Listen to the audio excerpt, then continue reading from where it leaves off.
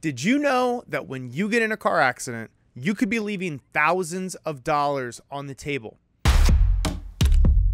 Most people know that insurance companies will pay you for the damage to your vehicle. But did you know you can get additional money based on the loss in the value of your vehicle?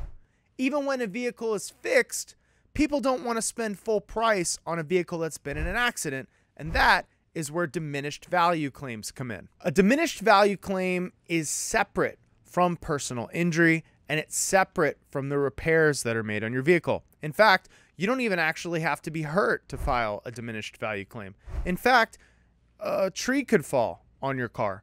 A fire hydrant could go off. Fireworks could fall. Almost anything could happen that damages the vehicle and gets insurance involved. Also, you could even be at fault, and your insurance company will still pay for a diminished value claim.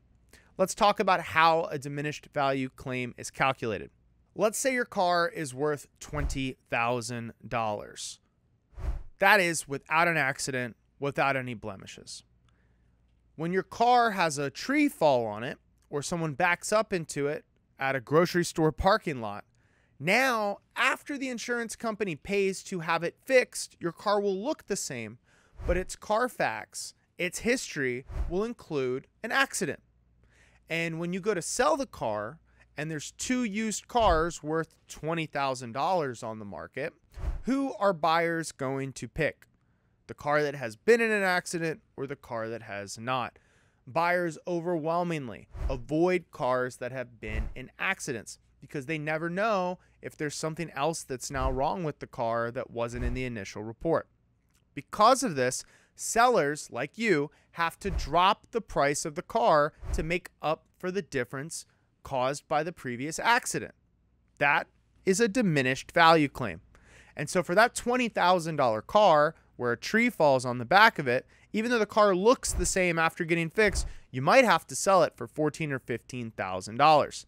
If that's true, the insurance company will send you a check for $5,000 or $6,000 for diminished value, whether you sell the car or not.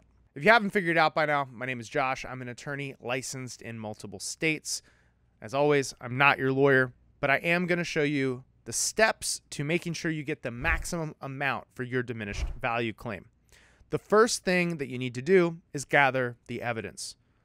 Make sure you get copies of any kind of vehicle accident report, pictures of the scene, anything that was sent to you in communication by the insurance company. Document, document, document. If someone else is at fault, you need to get an admission of fault in writing, either from the driver or the driver's insurance company. This can also be called a statement of liability.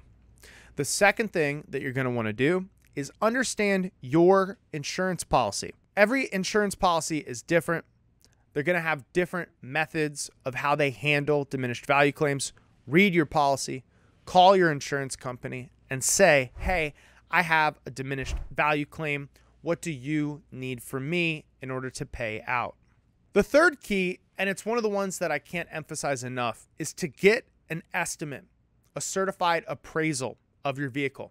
Throughout looking at hundreds of these cases, I've seen insurance companies fight tooth and nail to keep every dollar they can out of your pocket. When you have a certified appraisal, it's very difficult, if not impossible, for the insurance company to say, hey, he didn't lose any money.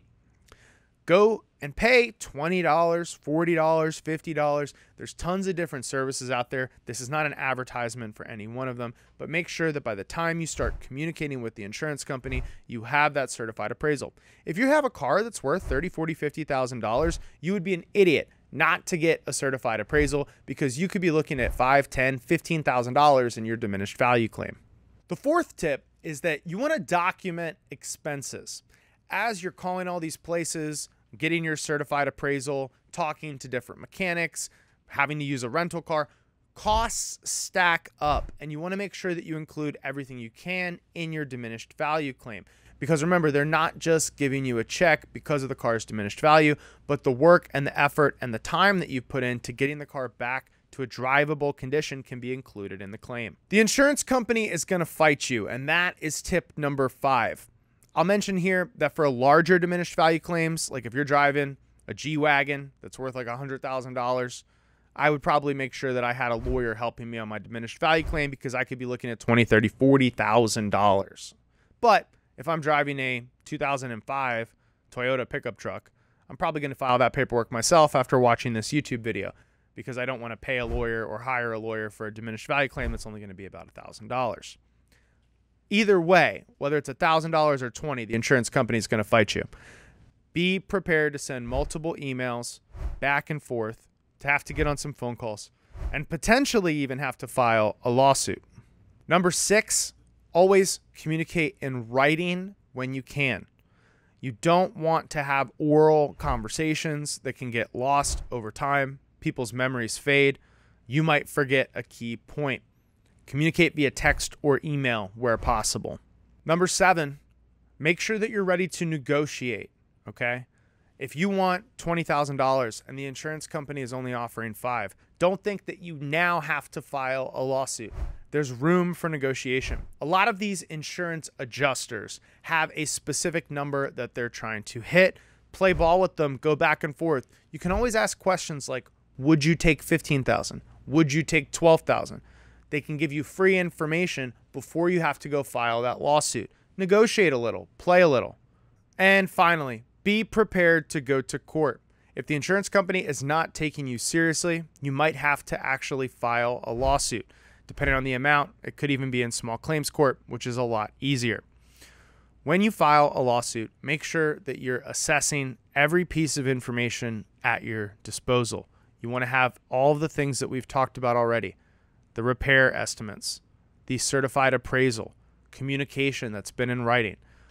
If you're going to go into court, you definitely want to talk to an attorney. If you need help with a diminished value claim, go to notyourlawyer.law or call the number below and we'll help you with a free consult. Stay safe out there, and until next time, remember, I'm not your lawyer.